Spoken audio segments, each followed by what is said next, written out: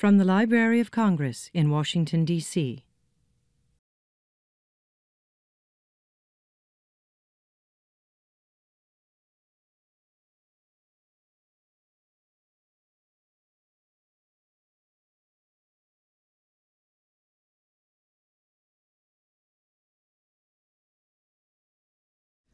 Well, good afternoon. Welcome to the Library of Congress.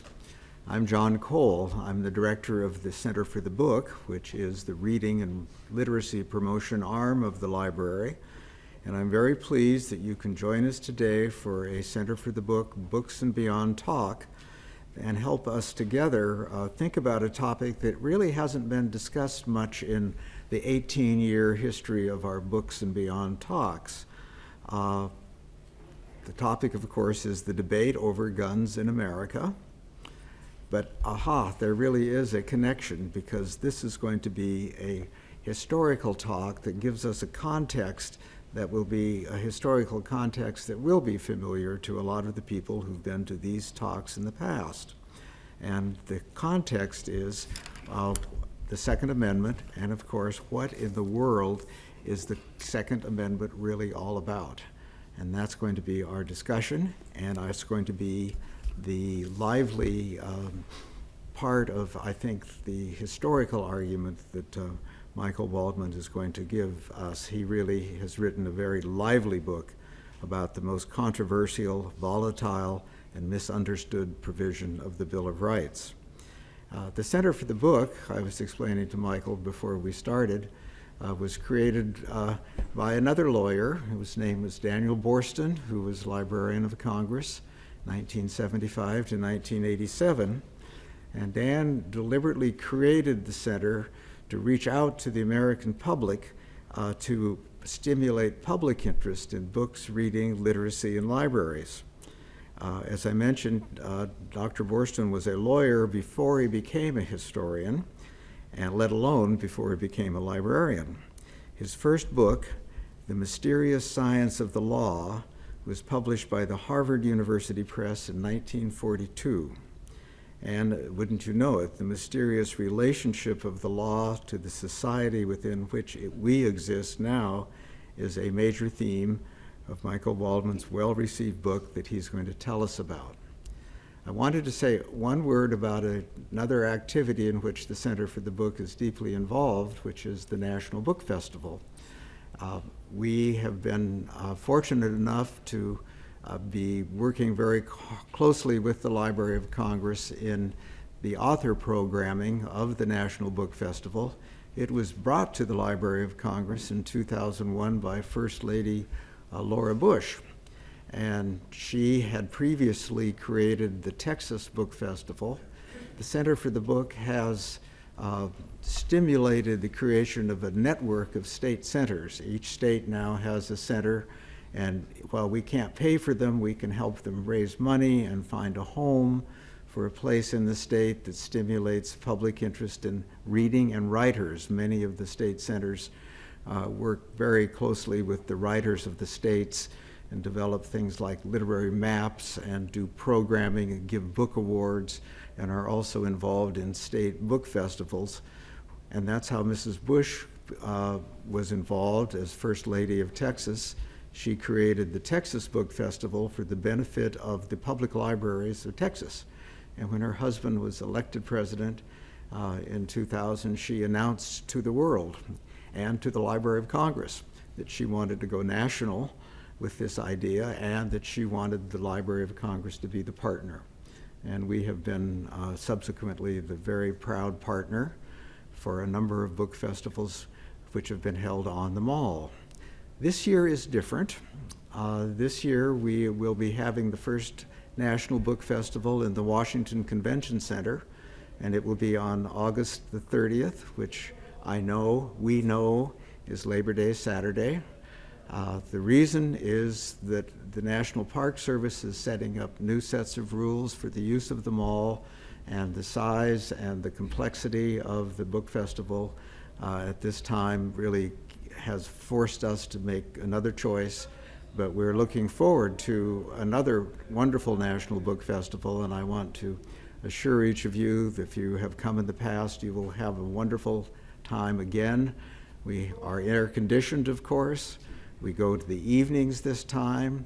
We can have graphic arts and screens and a poetry slam and more efforts, really, with graphic novels that we've been able to have. So I do hope that you will join us, if possible, on August 30th. This talk, this Books and Beyond talk, is something the Library of Congress Center for the Book has sponsored, as I hinted, for 18 years. All of the talks are filmed for the library's website, and nearly 300 of them are available on the website. Thus, I ask you and invite you to please turn off all things electronic. The format will be a presentation by our author, a brief chance at questions and answers, and then a book signing, which we need to start around 1 o'clock. And the books are for sale at the special Library of Congress Center for the Book discount, a little bit of a discount, and the author is available to sign them. Michael Waldman is a graduate of Columbia College and the New York University School of Law. He was director of speechwriting for President Bill Clinton, speaking of presidents, from 1995 to 1999, and he is the author of, among other books, My Fellow Americans, The Most Important Speeches of America's Presidents from George Washington to Barack Obama.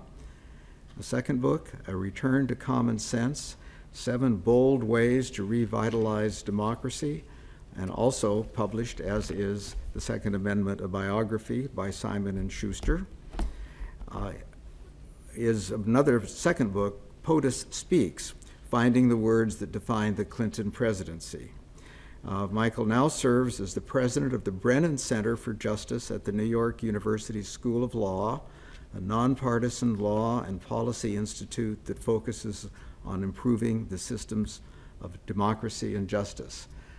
His new book has made quite a splash, and we're lucky to have him here. It is my pleasure to present Michael Waldman. Michael?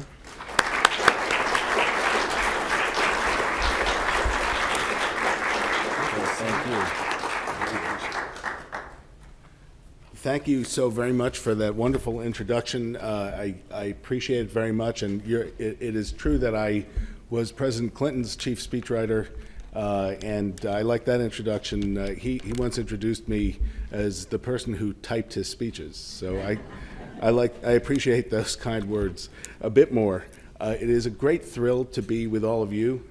It is a thrill to be here at the Library of Congress in the building named after James Madison to talk about the structure of our Constitution and Bill of Rights, which of course also draws so much from James Madison, and in a sense was a building he helped build, or at least for which he was the architect.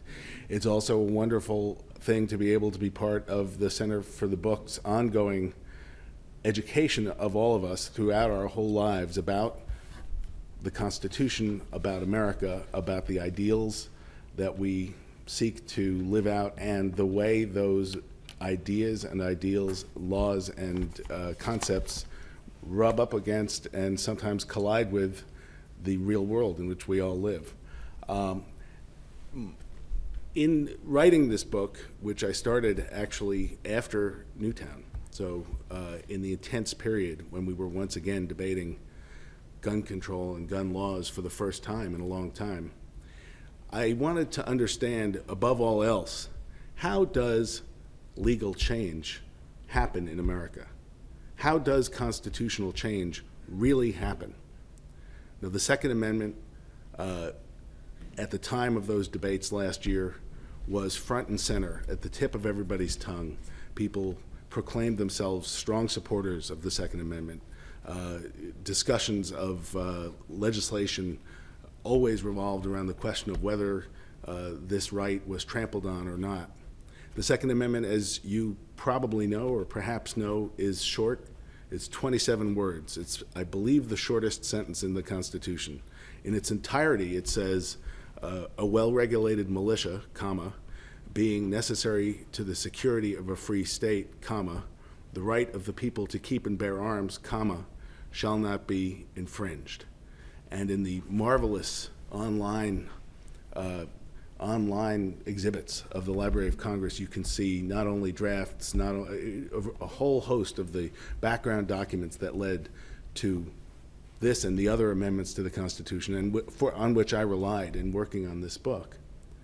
But what people don't realize, what even aficionados are surprised to learn, is that the Supreme Court never ruled that this somewhat convoluted sentence recognized an individual right to gun ownership until 2008. That was the first time, and in fact, it had ruled otherwise several times before that. So how does legal change happen? How did that happen? Justice Antonin Scalia, in writing that case that was known as District of Columbia versus Heller, he very proudly said that he was using the judicial approach of originalism. He said that he told a journalist that this was the vindication of originalism, of the idea, as he has argued for and advanced, that the only legitimate way to understand a constitutional provision is to ask what it meant at the time to the framers or their generation. So I thought it was important to understand, first of all, what the Second Amendment meant at the time, why they wrote it, how it was added to the Constitution, how it's played out over the years. To understand this question of how you could have such a, in some respects, head-snappingly significant change in doctrine at this late stage of our development from the Supreme Court. And in looking at the history of the Second Amendment, I found quite a few surprises. It turns out that the way we interpret this provision, in fact, the way we interpret all the provisions of the Constitution, owe considerably less to the pristine text and much more to the push and pull, to the rough and tumble of public advocacy, public argument, and political agitation throughout the country's whole history. So it turns out that you can learn a lot about the way our government was set up, the way our system was developed, by looking at this history of the Second Amendment, even above and beyond the contentious and painful issue of guns or violence. So the first surprise came to me when I went back and looked at what they were doing. Why is this in the Constitution in the first place? In a way, the story starts in the hills outside Boston, 16 miles to the northwest at Lexington and Concord, when the first skirmishes of the American Revolution were fought by the Minutemen. That was the apogee of the well-regulated militia. The Minutemen were considered the pride of the American concept of the militia. It turns out that that idea of the militia was really, rather than being sort of throat clearing, as we sometimes possibly think as we look at this confusingly written amendment, the militia turned out to be very, very important to the founding generation. But it was also unlike anything we have now. What were those militias? Every man, every adult man, eventually every adult white man, was in the militia their entire adult life. And they were required by law to own a gun and to keep their military weapon at home and to bring it in for their militia service. That was the world they lived in. They thought this was really important. It was actually one of the more democratic institutions they had at the time.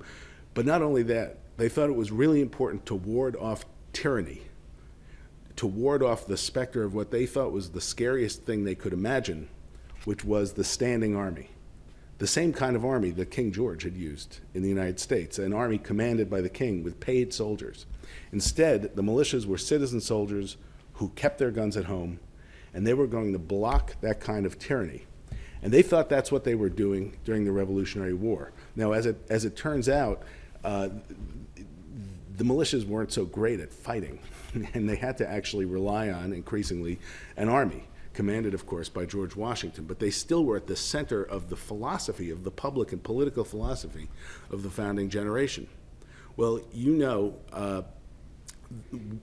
the broad outlines, of course, of what happened then. They won the revolution. The British sailed home. Pretty quickly, we began to develop into what we would call today a failed state. The Articles of Confederation were not working very well. You had mob violence and the inability of the governments of the time to do anything about it in Shays' Rebellion and elsewhere. So the leading men of the states went behind closed doors and crafted and drafted a constitution. It was emphatically designed by these young men, many of whom had served with the Continental Army, designed to thrust toward a stronger central government. And when it was released, as you know, there was a roaring debate, one of the great debates in American history, over whether to ratify the Constitution. Many people were very fearful of this new government. They were afraid that, in fact, it would be tyrannical, that, in fact, it would crush the states and crush the rights of the public. To move the Constitution through to ratification, there began to be a practice basically where it would get up to the edge of being defeated in the state, and then they would vote for ratification, but they would say we should have some amendments as well. And dozens of proposed amendments from different states were forwarded as ideas for things to change in this new Constitution. This is where James Madison, of course, played a very important central role. Madison was a genius. He was a genius of Republican theory. He gives the ideals we follow in being in this building, but much more than that, he was a very canny political operator, and it was a treat to kind of watch him twist and turn and watch this dialogue between the politicians of the founding era and the public, who they thought were kind of roaring and yelling, but not necessarily with so much clarity about what they wanted. Madison had helped craft the Constitution. He wrote the Virginia Plan that gave us the tripartite government we have. He organized the campaign to pass it. He co-authored anonymously the Federalist. He was against having amendments to the Constitution. We would say now he was against the Bill of Rights before he was for it.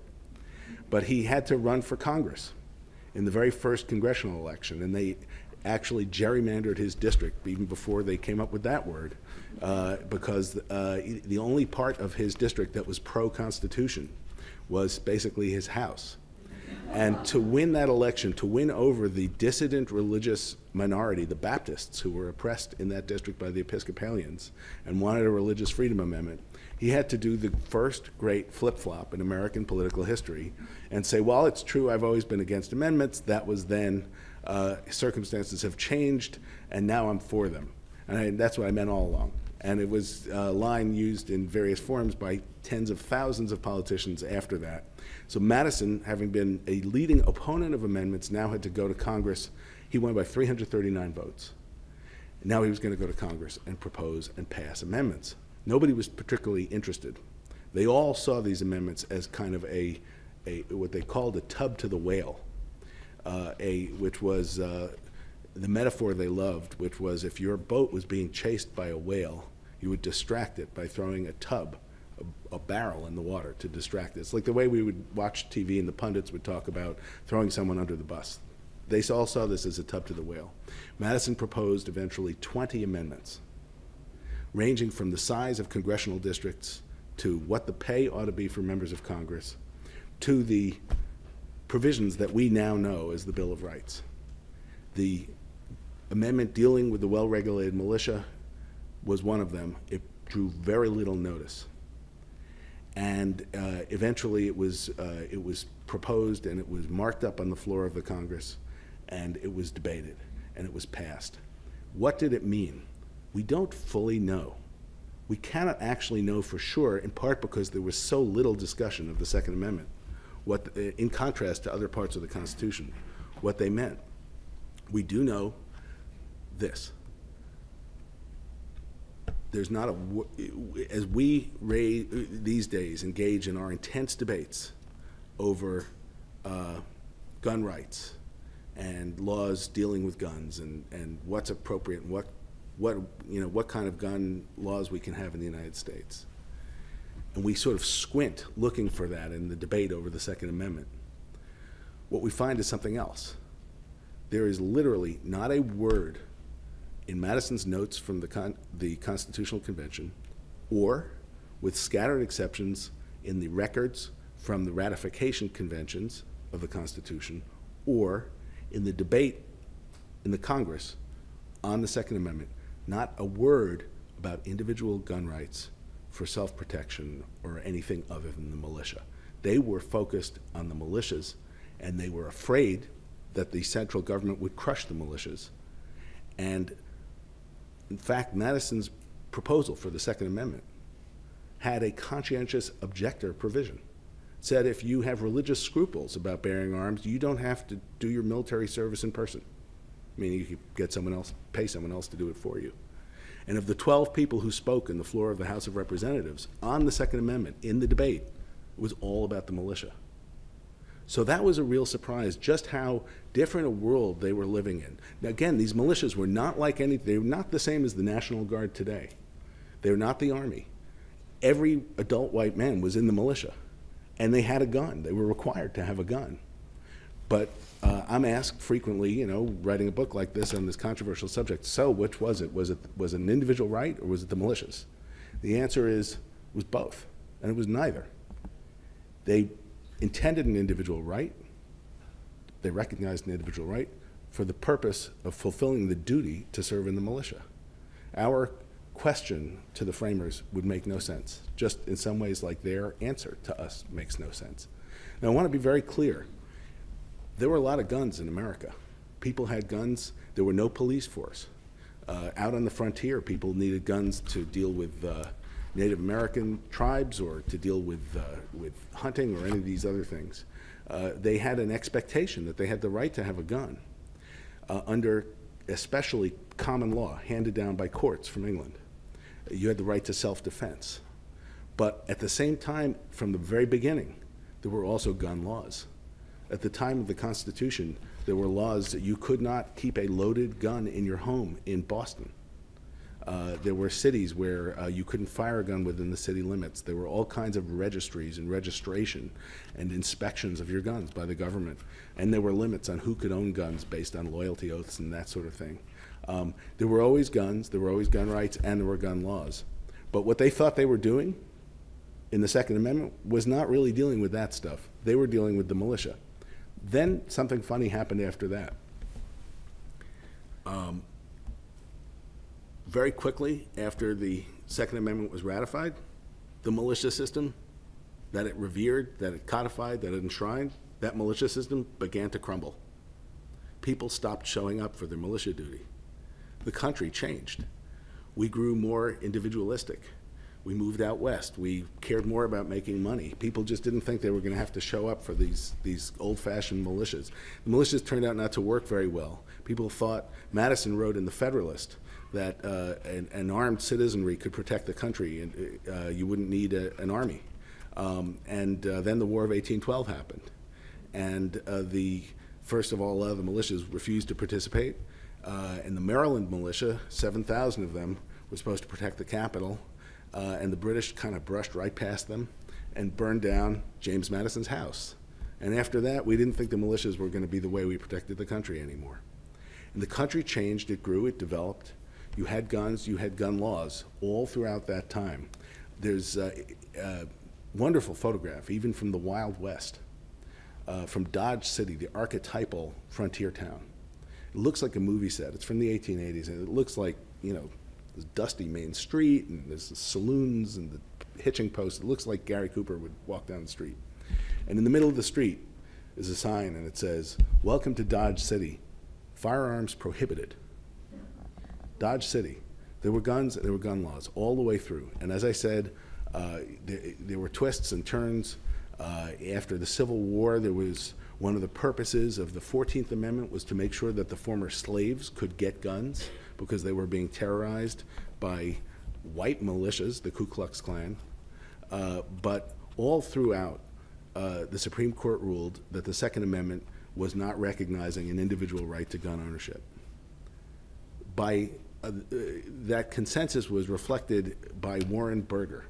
Warren Burger, as some of you remember, was the Chief Justice of the United States, rock-ribbed conservative appointed by Richard Nixon. In 1991, Burger said, "The idea that the Second Amendment protects an individual right to gun ownership," he said, "is, quote, a fraud on the public." That was what they thought then. That was the consensus. It seems like a long time ago, doesn't it? Well, so what changed? That gets to the second surprise. What changed is the way we always get constitutional change in this country. There was a long-term, focused campaign to change the way we saw the Constitution. And the key player was the National Rifle Association. Now, the NRA, we all know the NRA now, how powerful it can be at the ballot box. It's turned out to have had at least as significant a role in constitutional law. The NRA's been around a long time. It was started after the Civil War by Union officers who thought that the men couldn't shoot very well. And it did training and marksmanship and military preparation. And then eventually, over time, it spoke for the interests of hunters and sportsmen. It didn't oppose gun control laws necessarily. It actually testified for them. In the 1930s, when the first federal gun control law was proposed by the Roosevelt administration, the NRA testified for it. And when asked, is there any constitutional problem with it, the NRA representative said, no, we can't think of any provision in the Constitution that this would run afoul of. That was the NRA. It didn't love gun laws, but it was not the way it is now. And what happened? What happened was the 1960s. We think of the 1960s, and we of course know that it was this time of great change and tumult. But in a lot of ways, the reaction to the 1960s that happened in the 1970s has lived with us much longer and has defined our era. In 1977, the NRA was going to move its headquarters from Washington, D.C. to Colorado to signal a retreat from politics. There was its annual meeting, which is still to this day called the Revolt at Cincinnati. 1,000 activists came to the meeting, voted out the old leadership, voted in new leadership that was much more intense, much more ideological, I would argue much more dogmatic, and emphatically focused on recasting the organization around the idea of the Second Amendment, and that the Second Amendment protected an individual, untrammeled right to gun ownership. And they turned the NRA, which describes itself now as the country's oldest civil rights organization, into a constitutional crusade. So that when you go out to Fairfax and you go to the lobby of the NRA headquarters, you walk in and there on the wall, in pride of place, is, in big letters, is the Second Amendment. But you have to look carefully, because they've edited it. They actually edited out the part about the well-regulated militia. They have 2 dots. They don't even have 3 dots. They have 2 dots. And so what did the NRA do? What did gun rights, more broadly, what did gun rights advocates, as they would style themselves, do? They did what others have done throughout American history. They mounted a 3-decade drive to change the way we saw this provision of the Constitution. They started with scholarship. There was a lot of scholarship, some of it good, about what the founding generation thought, what the English Bill of Rights meant, some of it not so good. In my book, I go through the kind of plucking of quotes of founding fathers out of context that I liken to the people who write movie posters. Nowadays, we all have the ability to be originalists, to go back and look at the actual context of what people were saying, and it often will turn out to be something very different from what people mean. I'll give you an example. There was a quote from Thomas Jefferson that you'll see in law review articles everywhere, all kinds of scholarship. You can buy it on a T-shirt. It's on the NRA website today. It says, Thomas Jefferson, one loves to possess arms, though one hopes never to have to use them. Wow, that's a good one, right? You actually go to the Library of Congress website and find out what he actually was saying. It was a letter to George Washington. He said, remember I sent you those letters from when I was Secretary of State? I think I'm going to get attacked for that decision I made. Could you send me back the letters? One loves to possess arms, though one hopes never to have to use them. It was a metaphor. He wanted actually some letters. But it's still quoted as proof of what the Second Amendment meant, and unfortunately there's a bit too much of that.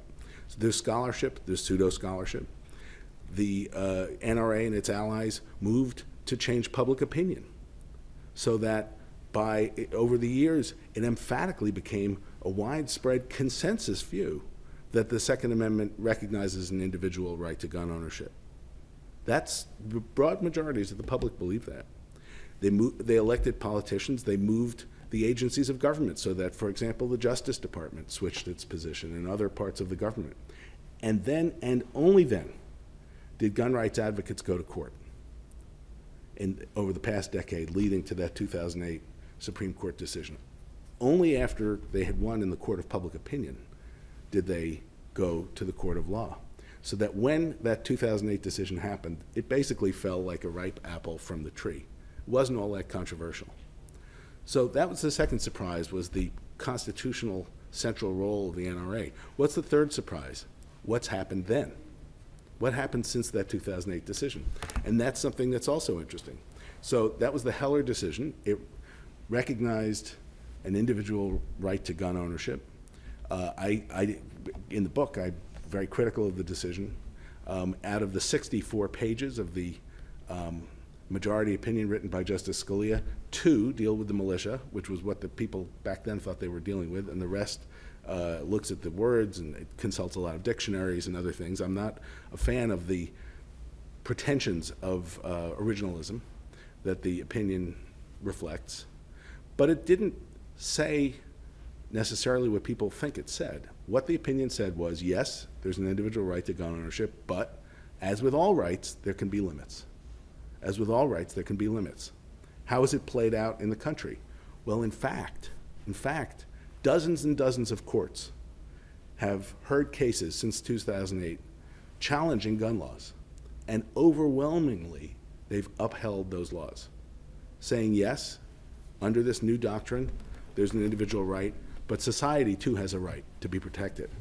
There's a compelling government interest in having strong gun safety laws. So with some limited exceptions, gun laws have been upheld. And for all the screaming and all the storming about people's rights in the Second Amendment, it isn't really the case that much of the Second Amendment stands in the way of much of the gun safety laws that are being discussed now.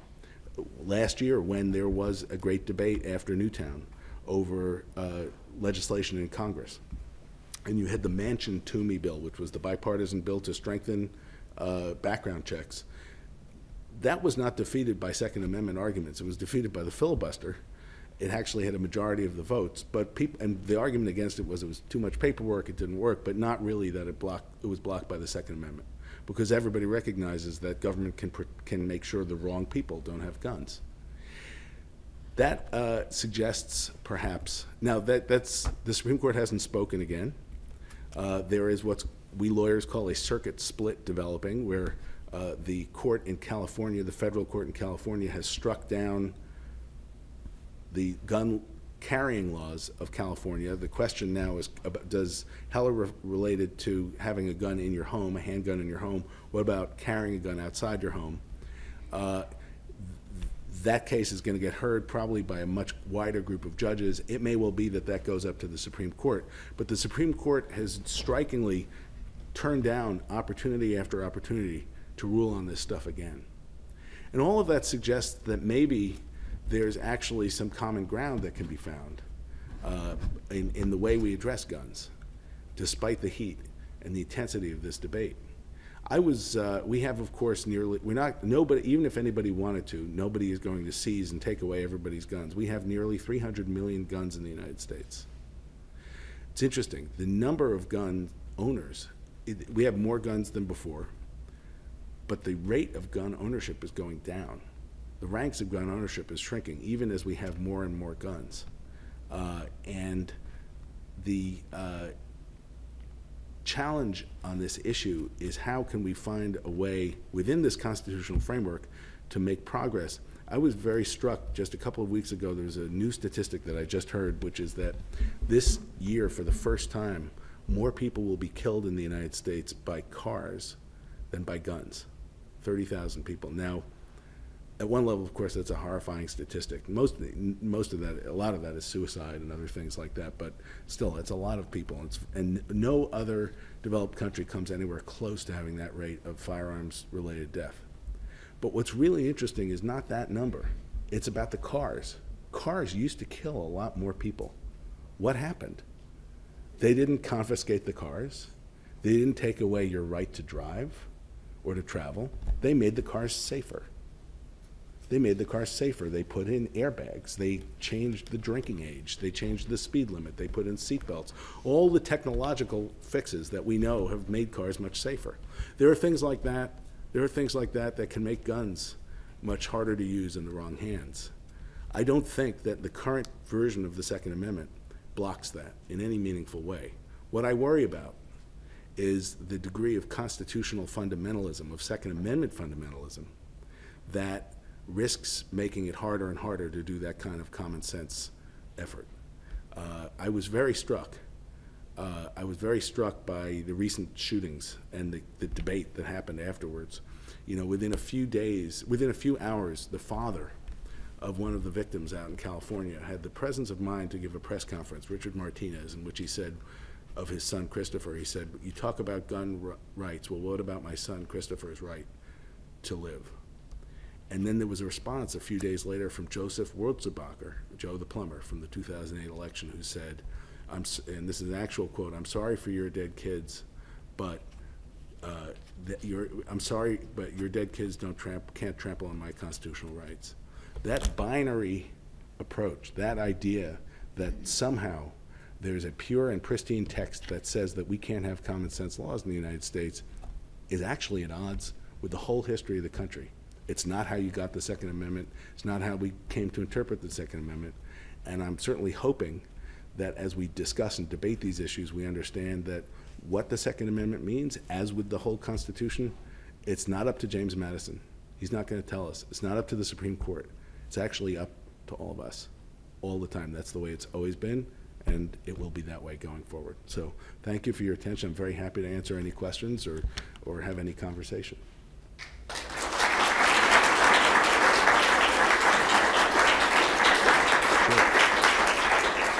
And you all are taping this, so I should probably repeat the question. Yes, thank you very much. Go ahead, sir. About 6 months ago, or a couple months ago, there was a shooting somewhere where the shooter was reloading and sued in his face, knocked him down. And a year ago, of course, that shooter went into the schoolroom and shot all those children and some of the adults with a machine gun in effect. Now, the shooting that only had that required the person to reload is I guess a single shot type weapon. But the difference between a single shot and the other kind of weapon is a machine gun. Right. Now, the laws have always been against machine guns in the public domain. So why doesn't this argument of substance over form hold? Why don't they say that if the guns can be turned into machine guns by simply switching something on the gun, then it's a machine gun, and it can't be sold in the public? Why is that a good approach to dealing with this business of these automatic weapons? So it's an excellent question, and I'll try to summarize it and repeat it, which is that when someone has a single-shot weapon, it's possible, or a weapon that can't fire so many rounds, it's possible for somebody to stop them, easier for somebody to stop them from shooting. But if there's a weapon that can be turned into a machine gun or has many rounds, in fact, that's much harder. And haven't we always banned machine guns, and isn't that an answer to this? So first of all, Justice Scalia, in his opinion, talked about some obvious examples, and I believe machine guns were one of them. In the wake of these mass shootings, there were proposals to restore the ban on assault weapons, on multiple round weapons under federal law. And in fact, a couple of states, Colorado and New York among them, and Connecticut also passed laws tightening or banning these kinds of things. It's an interesting and not entirely settled constitutional question, because folks who believe that there is an unlimited right to gun ownership under the Second Amendment would say that while maybe you could do a background check to make sure that a convicted criminal can't get a gun, this is the kind of weapon that cannot in fact be banned or cannot in fact be regulated. That's what they would argue. Courts so far have upheld those kinds of rulings because those are unusually dangerous weapons. And this is where one of the complications of the Supreme Court thrusting itself, as I would argue, into this debate. We've always fought these issues out in the ballot box, in the legislature. In fact, these kind of, this is an issue where the kinds of compromises are, I believe, are much better made in the democratically accountable branches. When it comes to assault weapons, as with all these weapons, the Supreme Court said that you could ban guns that were unusually dangerous and not in common use. Well, as I said, there are almost 300 million guns in the United States. There are about 3 million assault weapons. So is 3 million unusual, or is that 3 million? It's a lot of guns. It strikes me as bizarre to think that we need to go back and look either at colonial history to find some analogous weapon, or at market share to decide if we have the ability to stop a particularly dangerous product. If it was a toaster, we could regulate it. So I think you've asked a good set of questions. Yes?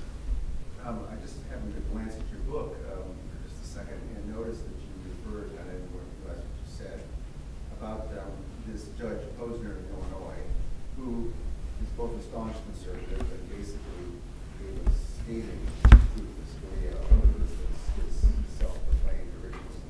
Yet at the same time, supported a decision for the rights of individuals. You want to just comment on that concept? Sure. The question was about Judge Posner, and it's an interesting side story. Judge Posner, you're right, is one of the most esteemed judges and law professors and thinkers in the United States. He's a very leading conservative, and was harshly critical of the Heller decision. He and a number of other leading conservatives and conservative judges said that they thought the Heller decision was just the kind of judicial overreach, loosey-goosey constitutionalism that they felt they'd been arguing against when liberals were doing it. Judge Posner criticized the opinion in a variety of forums, in books and in blogs, and Justice Scalia wound up responding and called him a liar, and it actually got very personal, and it was a very good thing they didn't have guns, you know. But then one of these constitutional questions came to Judge Posner, who was a judge on the 7th Circuit Court of Appeals, Federal Court of Appeals in Chicago. And Posner had said it doesn't make any sense, for example, for a crowded city to have the same gun laws as Montana, where it's much more spread out and it's all very different. Well, he felt he had no choice, but nonetheless, he criticized Heller in his opinion, but felt he had nonetheless no choice but to apply it. And in fact, I thought he went further than he had to. He struck down the state of Illinois' gun law, so that Illinois had the strictest law prohibiting the carrying of concealed or open weapons. And he struck it down in a case called Moore versus Madigan. It gave the legislature 180 days to pass a new law. But the law that they passed was much looser, much more liberal, in the classic sense, much less restrictive than it had been. And now it is a striking thing when you go into the towering downtown of the city of Chicago. You walk in, and this is something that was put in the law as a protection for people who didn't want guns in their place of business. If you don't want people carrying guns into your store or your place of business, you can do that, but you have to put a decal on the front of your store with a gun on it, with a line through it. So everywhere you walk in Chicago now, that you see these decals, and it's certainly a change, and a lot of people find it unnerving at the very least. Yes, sir, and then you, ma'am. You mentioned it briefly. There's two folds to this issue, and the one is the access to weapons, but the other is the volume that's already out there.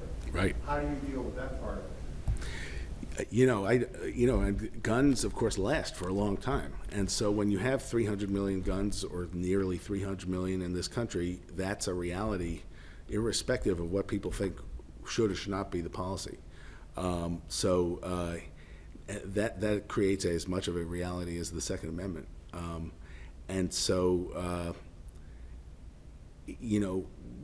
Both for constitutional reasons and for political reasons and all other kinds of reasons, I think that gun laws that would envision seizing guns, are not going to happen.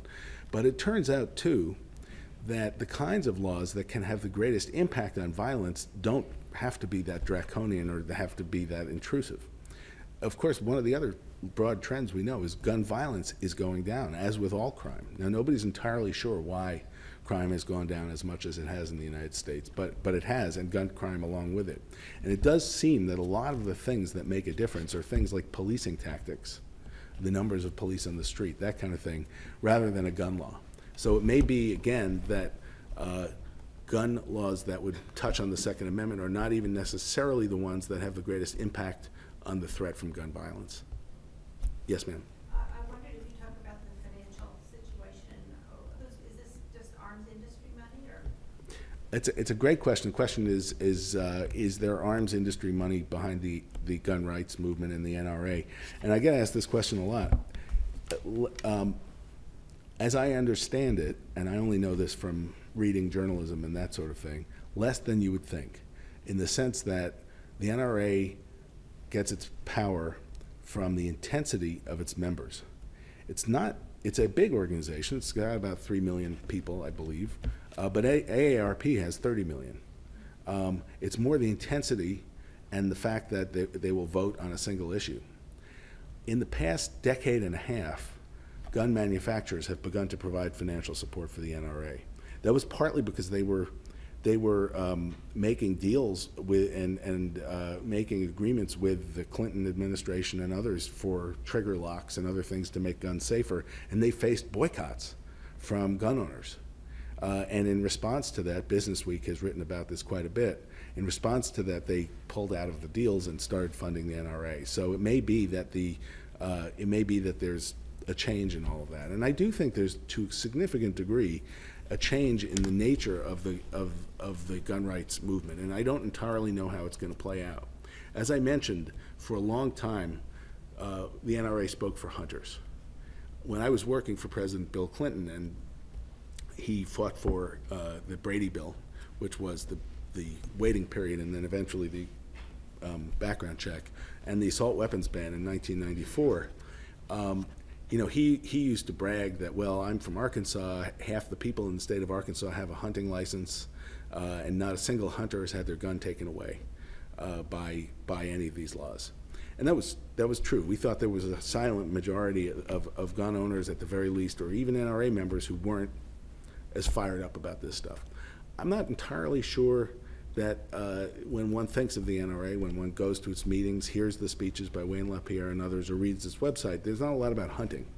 It's much more of an insurrectionist tone and a fear of government and a fear of the chaos, the civilizational breakdown all around us that they see, and that only an armed individual, you know, an enhanced individual through possession of arms is the way to fight off those forces. And I'm not entirely sure that, you know, appealing to hunters is or even the gun industry can get around that.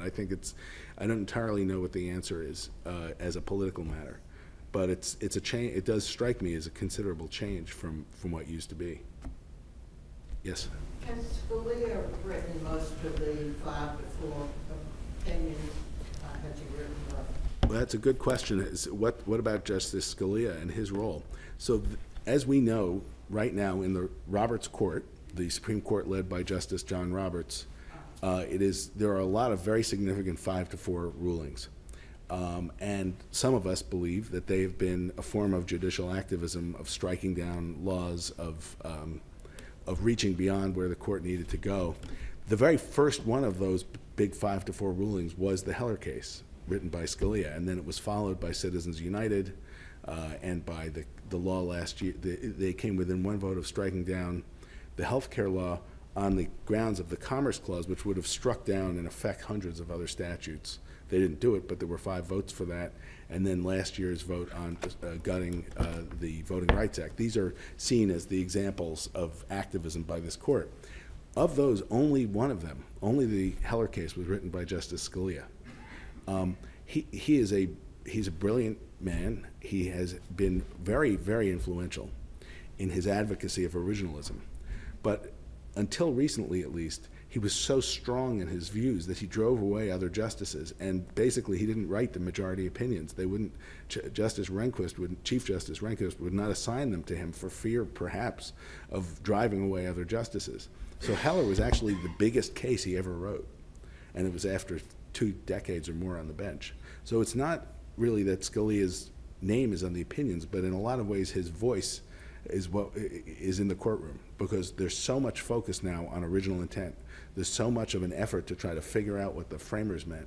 There's a case that you all might not have heard of that's going to be, unless it was decided this morning, I don't think it was, it's going to be announced in the next week, called Noel Canning. And what it deals with is the recess appointments and what the power of a president is to make recess appointments. And there's language in the Constitution, which again was from a time when you had to ride a horse to get to Washington, you know, over a long period of time. There's a long practice that's grown up since then of how we actually do it so that the country kind of functions, so the government functions. And the question in front of the court is, well, okay, we know this is how we've done it for several centuries, but it said this here, and this is what they meant at the time. So which one do we look at, the 2 centuries or what they meant back then? And I think there's a very good chance that the court will considerably restrict any president, certainly this president's, ability to make recess appointments using an originalist analysis. So Scalia is very influential, even if he doesn't get to write the big opinions. Yes, ma'am. Kind of following up on that question, a lot of the sort of circuit courts upholding benches employ a 2-prong test. Do you think if another Second Amendment case were to go before the Supreme Court that they would agree with how the courts have been evaluated firearms laws? Great question. So the question is about the tests used by courts, by these federal courts, as they look at these laws. So,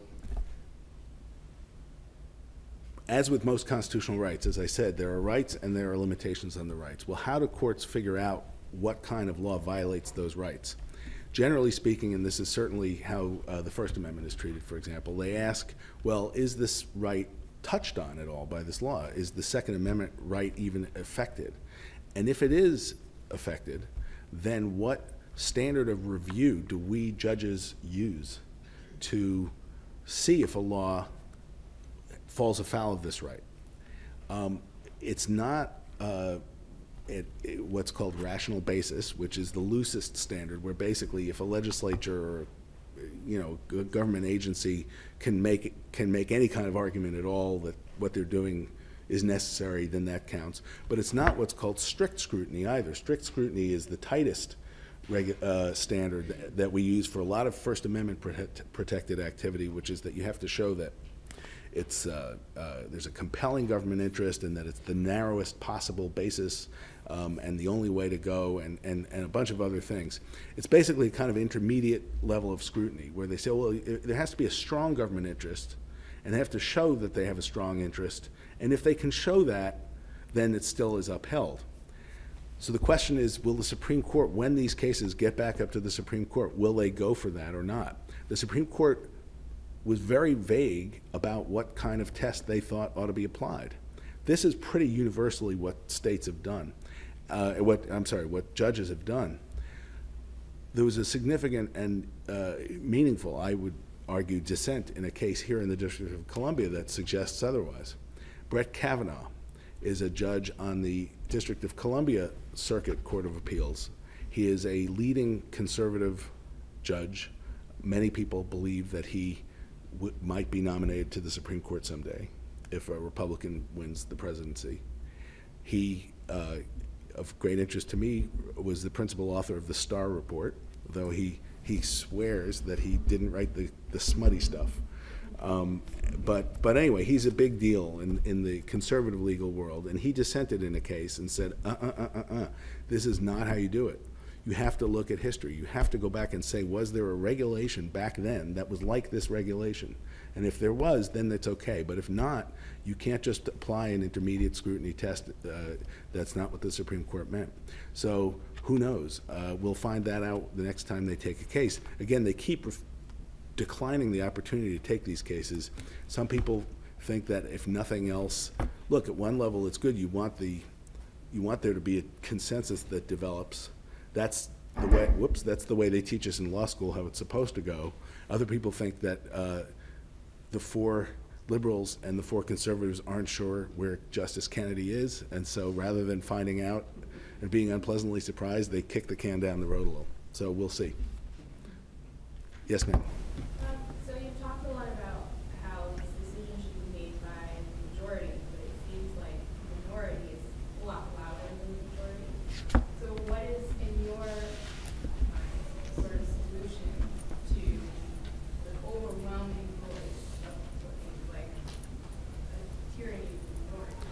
Well, again, so the question is, in the public debate, where I argued that this is an issue where the decisions are by far best made, if at all possible, not in a courtroom, but in legislature, in the public soapbox, and in the general democratically accountable way we do things. And as you said, well, the voice of the minority here can sometimes drown out everybody else.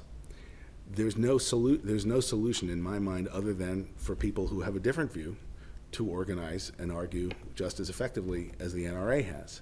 You know, on that Manchin-Toomey bill that I mentioned, the background checks, all the public opinion polls showed that there was up to 90% of the public supported the Manchin-Toomey bill. But it wasn't, honestly, it wasn't the Second Amendment that blocked it. It wasn't even really the power of the NRA. It was the filibuster rule.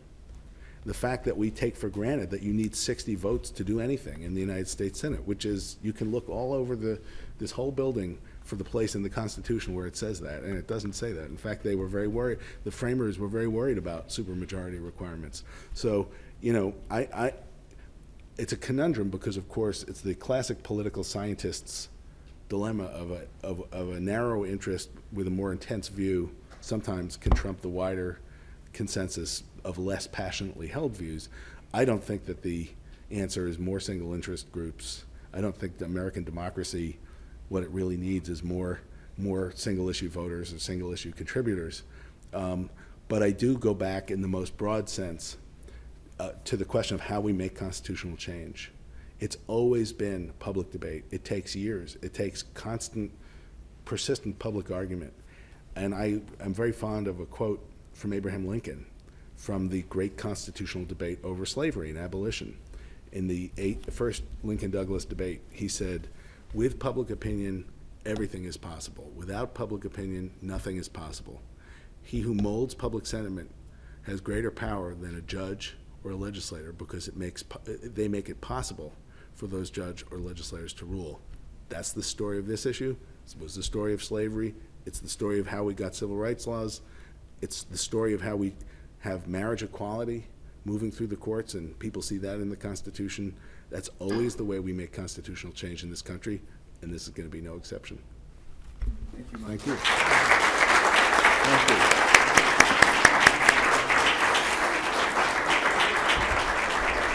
Well, thank you, Michael, for your eloquent explanation of not only the book, but a good chunk of American history. You've really not only set up a number of questions for the future, but you've provided a framework for an answer that we appreciate very much. We're going to have a book signing in the back. Please buy the book. And I also want to thank Michael publicly for reminding me that we are in the James Madison building. And as you go out, if you go out the First Street entrance, please take a look, maybe walk in Madison Hall and look at some of those wonderful quotations about the Constitution and liberty and leaning on each other that have come from James Madison. One more round of applause, then please join us for the book signing.